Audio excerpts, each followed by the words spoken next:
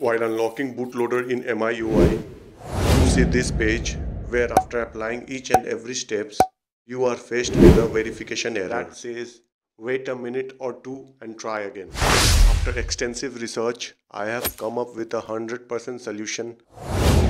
So without wasting further time, let's start. Launch the setting app, scroll down below and go to your MI account.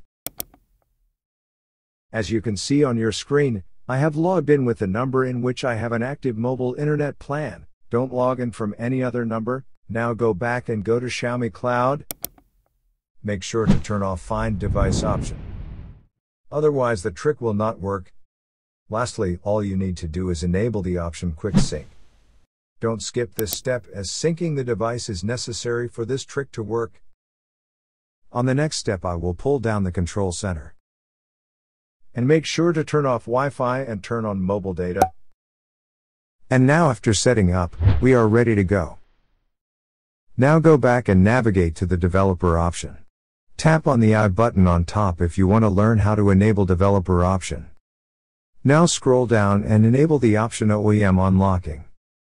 Scroll down more and enable the option USB debugging. Finally click on MI unlock status to bind your device. Click on Agree. What you see now are 4 important instructions for a successful bootloader unlocking procedure. Follow all the instructions carefully without fail. Finally click on the option Add Account and Device to successfully verify the device. As you can see there's an error which says couldn't verify. Wait a minute or two and try again. So after following every instructions, if you get this error continuously then worry no more. Here comes the solution. Launch Play Store and install a VPN. The VPN application which I personally use is Turbo VPN. After installing just launch the app. Now on the VPN app, you need to select a location. For this trick you need to change the location to USA which is United States. Select any of the option under United States. Once the location is set, the VPN will try to connect, which will hardly take few seconds.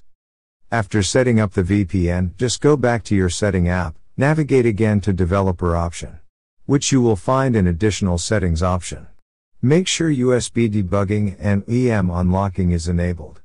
Now go to MI unlock status and let's try to link the device again. I will click on Add Account and Device. It will take a few seconds to process the request. As you can see the verification process is successful, and MI account has been added and linked.